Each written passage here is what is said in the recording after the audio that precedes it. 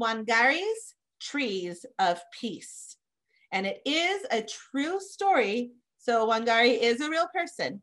So this book is written and illustrated by Miss Jeanette Winter. Wangari's Trees of Peace. Wangari lives in an umbrella of green trees in the shadow of Mount Kenya in Africa. She watches the birds in the forest where she and her mother go to gather firewood for cooking. And she helps harvest the sweet potatoes, sugarcane, and maize from the rich soil. Maize is kind of a corn. Wangari shines in school, and when she grows tall, like the trees in the forest, she wins a scholarship to study in America. 6 years later, her studies over, Wangari returns to her Kenya home and sees a change. What has happened, she wonders. Where are the trees? Wangari sees women bent from hauling firewood miles and miles from home. She sees barren land where no crops grow.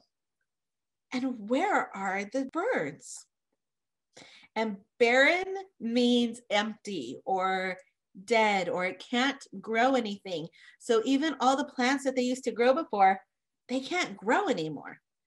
Thousands of trees have been cut down to make room for buildings, but no one planted new ones to take their place. Will all of Kenya become a desert, she wonders, as her tears fall. Wangari thinks about the barren land. I can begin to replace some of the lost trees here in my own backyard, one tree at a time. She starts by planting 9 seedlings. Watching the seedlings take root gives Wangari the idea to plant more, to start a farm for baby trees, a nursery.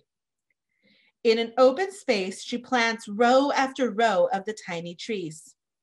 Next, Wangari convinces the village women that planting trees is a good thing. She gives each one a seedling. Our lives will be better when we have trees again. You'll see. We are planting the seeds of hope. The women spread out over their village, planting tiny trees in long rows, like a green belt stretching over the land. The government men just laugh. Women can't do this, they say. It takes foresters to plant trees. The women ignore the laughter and keep planting. Wangari pays them a small amount for each seedling that's still living after 3 months, their first earnings ever. Word travels like wind rustling through leaves about the green returning to Wangari's village. Soon, other women in other villages and towns and cities in Kenya are planting long rows of seedlings too. But the cutting continues. Wangari stands as tall as an oak to protect the old trees still remaining. We need a park more than we need an office tower. The government men disagree. Wangari blocks their way, so they hit her with clubs.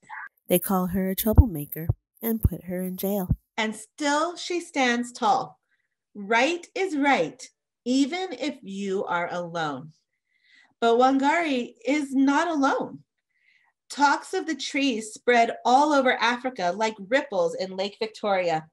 More women hear the talk and plant even more seedlings in longer and longer rows. The seedlings take root and grow tall until there are over 30 million trees where there were none. The umbrella of green in Kenya returns, and women walk tall, their backs straight, for now they can gather firewood closer to home. The land is no longer barren. Sweet potatoes, sugarcane, and maize grow again in the rich red earth, and the whole world hears of Wangari's trees and of her army of women who planted them. And if you were to climb to the very top of Mount Kenya today, you would see the millions of trees growing below you and the green that Wangari brought back to Africa.